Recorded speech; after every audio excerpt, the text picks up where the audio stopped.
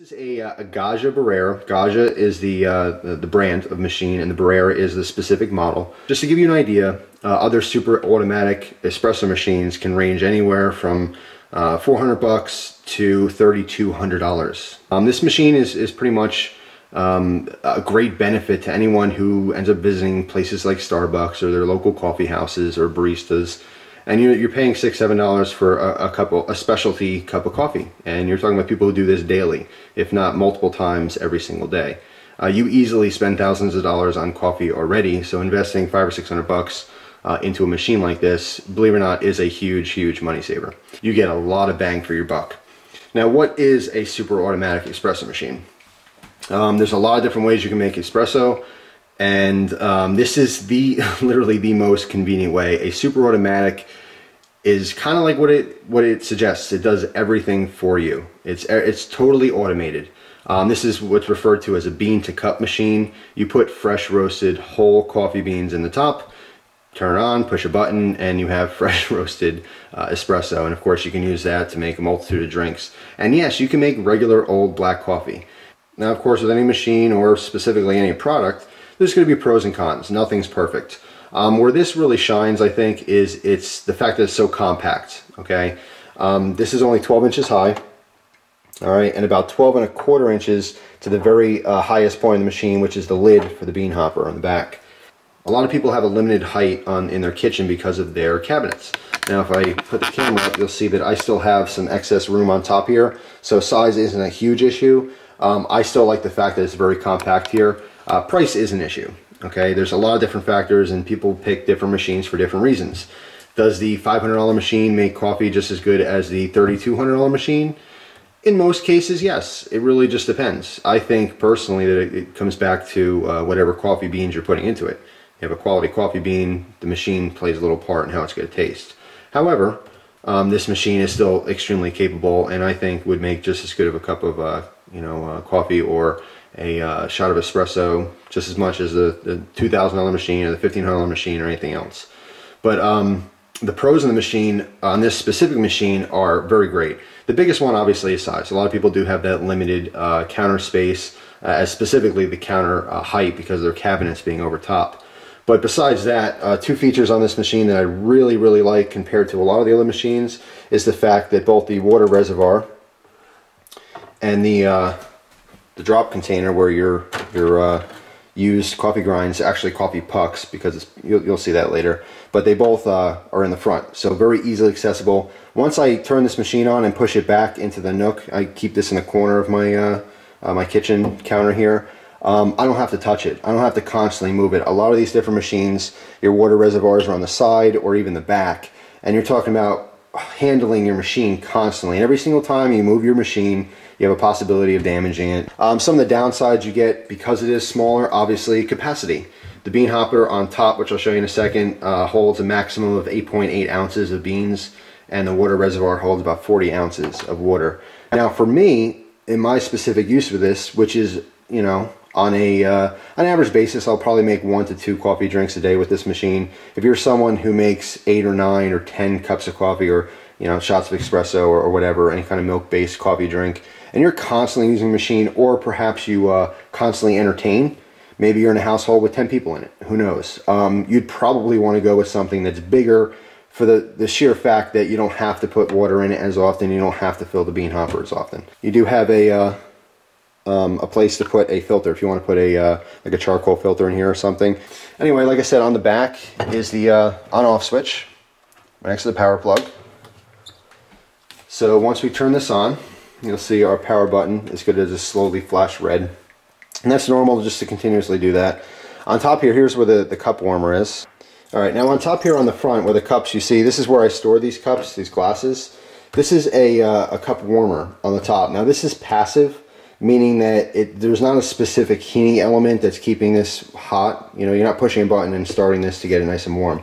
Being passive, basically, as your boiler inside is heating water and stuff like that, the steam that is produced by the machine, either by the steam wand or internally, it's basically rising. Heat rises, steam rises, so this does get a little bit warm. I did find that this does not get incredibly hot, so you'll never burn yourself on it, first of all. But I prefer to warm my cup, because when you're pouring your shot or having a cup of coffee, it's something I never really even thought of until I started watching some of these videos on Whole Latte Love's YouTube page, is when you're pouring hot coffee into a cold cup or even a room temperature cup, you're losing the heat of your coffee.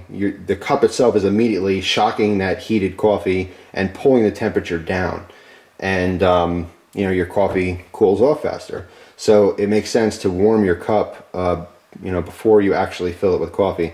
But the point I'm trying to make here is that this passive cup warmer on top, although it does get warm, it doesn't get warm enough for my preference. So what I do is, when the machine pushes water through the steam wand to clean it, I'll fill my cup with that. Or when it does its rinse cycle, which you'll see here when you turn the machine on, after it's been off for a while, it will go through a rinse cycle. Okay, basically pump hot water through the machine to clean everything out. If there's old coffee sitting in there in the lines or something, it cleans all out, which is fantastic. What I'll do is, before I make a cup of coffee, I will fill the cup I'll use the cup I'm going to make the coffee in to catch that water, and therefore warming my cup.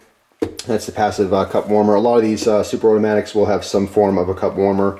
Some of the bigger ones and or more expensive ones have a specific heating unit that's made just to heat that, okay, whether it's electronic or from the boiler itself. We have our bean hopper. All right, there's a lid for it with a rubber seal on it, so it keeps all the air out of your beans so they keep nice and fresh. All right, like I said, it holds up to 8.8 ounces in here. And I've used ground coffee as well. I always keep ground coffee on hand. Just really cheap. I think this is, I think it's Maxwell House or something. Just some cheap, whatever, pre-ground coffee. And they have a bypass doser here you can put grinds in, which is a really big beneficial feature. I think pretty much every super automatic espresso machine has this option. So if you don't have access to whole coffee beans, the machine comes with this plastic scoop you see right there, and it's the exact dose you want for a for this specific machine. And basically, you don't have to even touch the lid. When the lid's on, you have access to this bypass doser, and you put your grinds right in there. Now you can put your grinds in there to make regular coffee. You can do anything with that, but basically you have the option to not grind fresh beans, okay, and to just use ground coffee, pre-ground coffee. Yes, all the super automatics will have their own built-in grinder. That's bean to cup. It's doing everything for you. So you actually have a coffee grinder within the machine itself, which is fantastic. And what happens is when it goes on, it vibrates and pulls all the beans down in there and grinds exactly what you need for one brewing process. When you're grinding your coffee, you have an adjustment knob here for your grinds. All right, there's 5 different adjustments, and basically this is how fine your coffee grinds are. When you're making espresso, you want a really fine setting.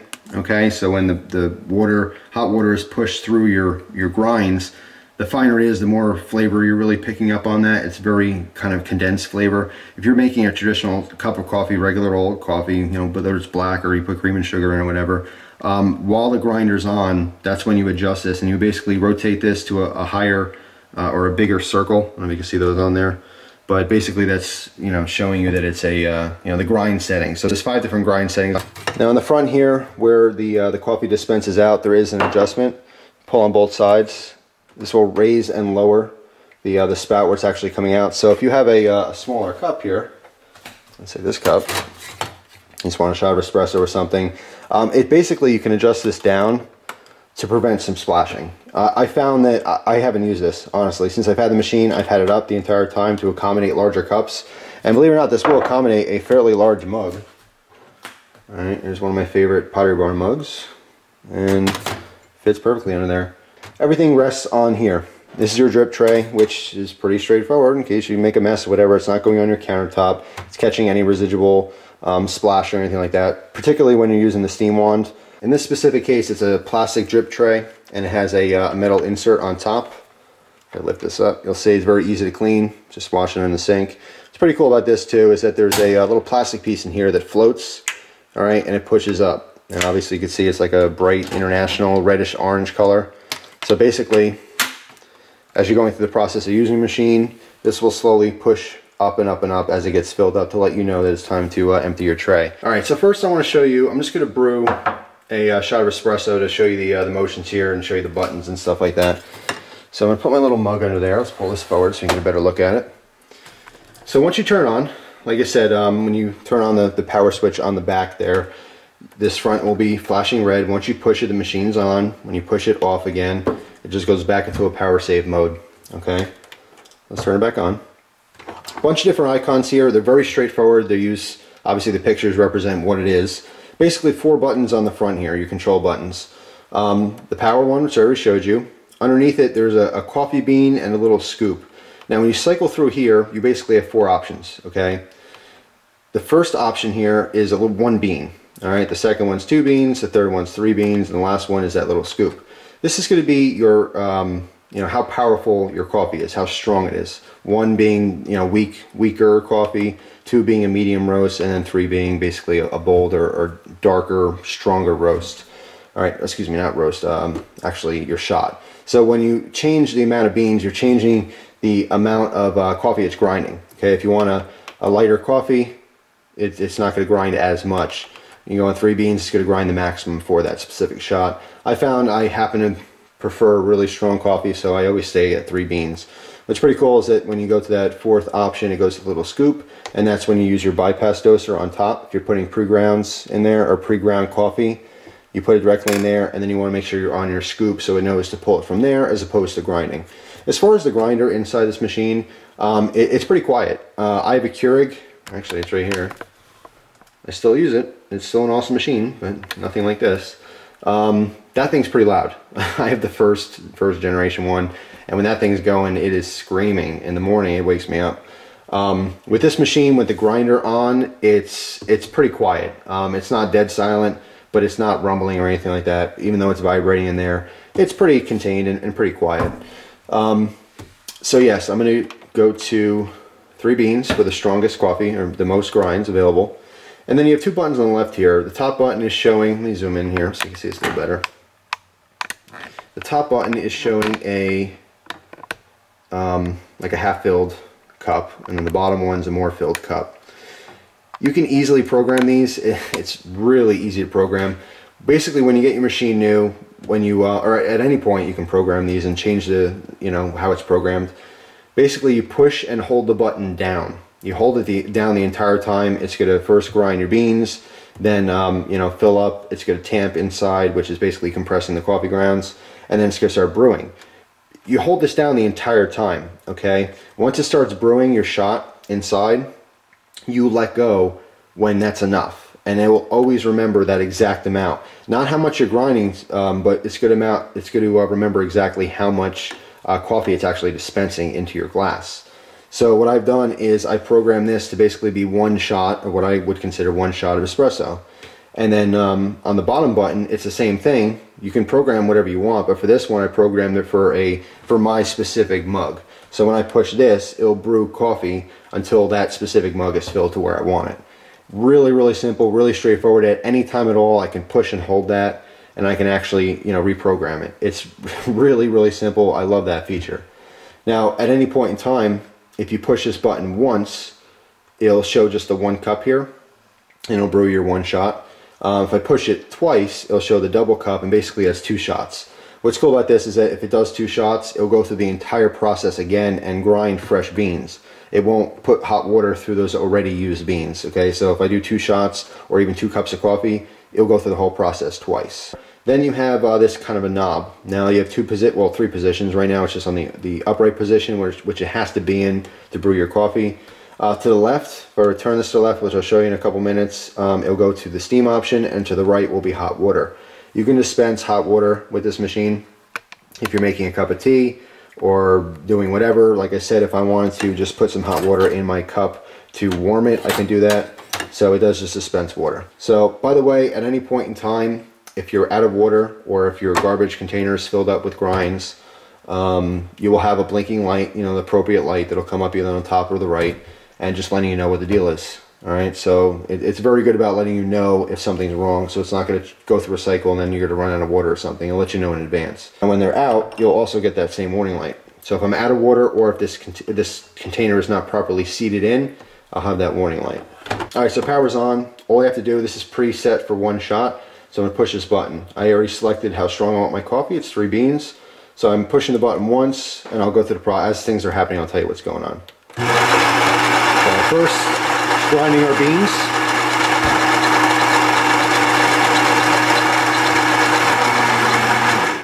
Pulling the appropriate amount of beans down into the grinder. What you're hearing now is the a pre-soak. What it does is this noise right there. It's wetting my grinds first, so that when it brews through, it's already prepped. It's better for brewing. Zoom in on that. You can see there's two. It dispenses out of 2 holes. And this is pretty common for any espresso machine to pump out of 2 holes here. So what you can do is you can actually put 2 glasses side by side. All right, so that it's actually brewing into 2 glasses at the same time. Whether you're doing 2 shots or whatever you want to do, it'll pretty much every machine, whether it's super automatic or semi-automatic, it will have 2 spouts that it's actually brewing out of. So that's pretty much it. I have a shot of espresso. You can see the crema, which is on top. Basically, when you're making espresso, and this is for people who just don't know anything about it all, and this, again, it's all new to me, the difference between regular coffee and espresso is pressure brewed through finer grinds, okay? So what's happening is you're putting pressure on that water and pushing it through the grinds, as opposed to a drip style coffee, your regular old coffee pot, where basically gravity is pulling the water down through coarser grinds. And what happens is, as it's pushing through, it's almost like it comes out in like a froth. It doesn't come out like a liquid, it comes out like a froth or a foam. And the foam that settles on top is known as the crema. And it's very sought after to have a very rich, thick, creamy crema. It's where a lot of the oils collect from the coffee beans. It's extremely flavorful. So this is what I just have it set for 1 shot. It's a little bit of a heavy shot. Most people would have it set for a little bit less. But you can see nice, rich, foamy crema on top.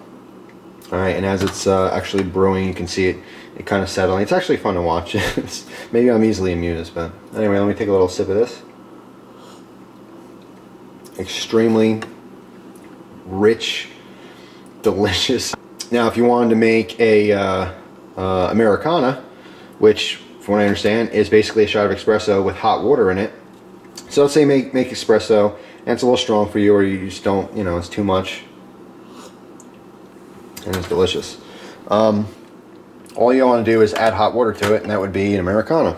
So what I'm going to do is, just for demonstration purposes here, I'm going to switch this over to the water. All right. I'm just going to dispense hot water into my cup.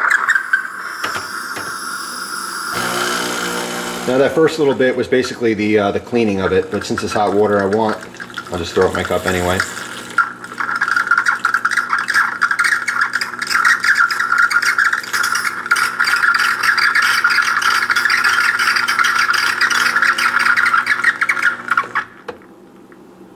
And there we go.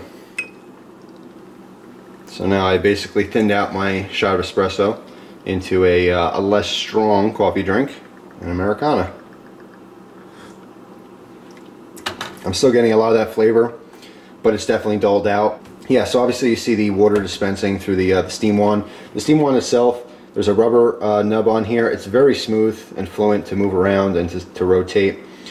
Very easy to use. The wand part itself on the bottom here is it gets pretty warm, but it won't burn you or scald you.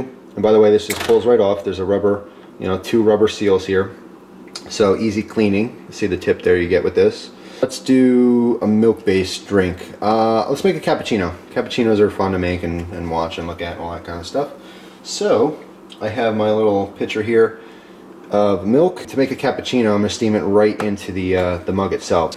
But anyway, basically what I'm going to do is I'm going to point this towards my drip tray first, because it's going to shoot some hot water through there. You don't want hot water in your milk. It's just going to thin it out, and it's not what you want. So I'm going to rotate this to the other side where it's pointing at the steam.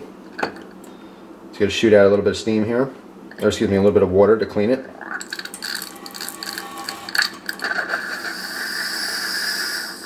Alright, I'm going to put this into my cup, give it a second to start creating that steam. Now I want to leave the tip basically just underneath this top of the milk. Alright, because I want to create that air. You can see it's rising in volume.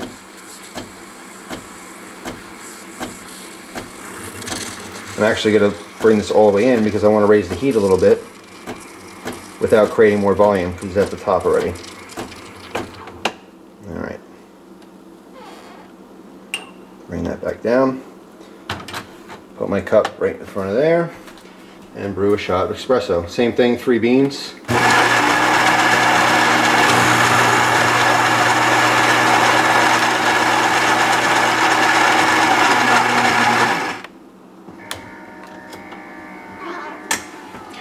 Now, I found this machine, it takes about 21 seconds to brew a shot of espresso. I think 26 seconds is perfectly ideal. The amount of time it takes the coffee or the water to go through the coffee grinds will definitely control basically how much flavor you're getting out of that coffee. For espresso, you want to take a little bit of time. You don't want it to just shoot through right away.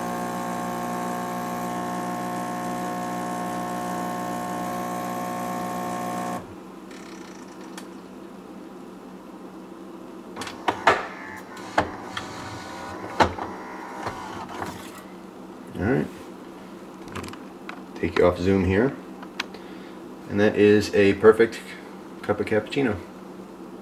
So, let me give a little taste test here.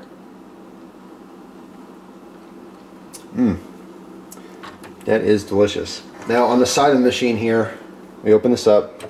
Let me show you the grinds too. Basically, what happens is once it grinds your coffee, it's putting into the brew group on the inside, which I'm going to show you in a second. And it's pouring it into an area, and then it's actually pushing up and it's tamping. Very similar if you're a pipe smoker, or if you happen to watch some of the pipe smoking videos I've done. When you tamp your tobacco, you're compressing it. Okay, so what it's doing is it's compressing the coffee grinds so that they're not loose. You want them, kind of packed together. So when the hot water is being forcefully pushed through it, it's not going to just push right through it. It actually has to, pass this dense, section of coffee grinds.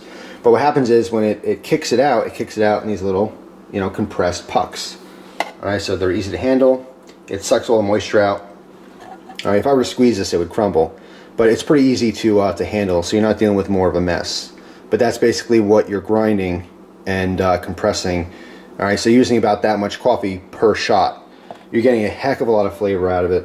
It's really cool. This holds up to 8 pucks. I found that it dispenses probably 5 or 6, and then the light will come on just because of the way they shoot in there. They kind of stack on each other. Even though this will probably hold 10 or 12 of them, the sensor kicks on at about 5 or 6, just for reference there. You open your side up here, and this is what's called the brew group. All right, see, just push over, the whole thing comes right out.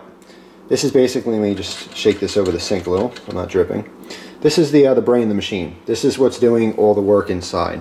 Alright, you can see on top here, this piece right here with the O-ring, this is what the section underneath is actually pushing up into, and that's tamping your coffee grinds. And this whole thing pops right out as far as cleaning.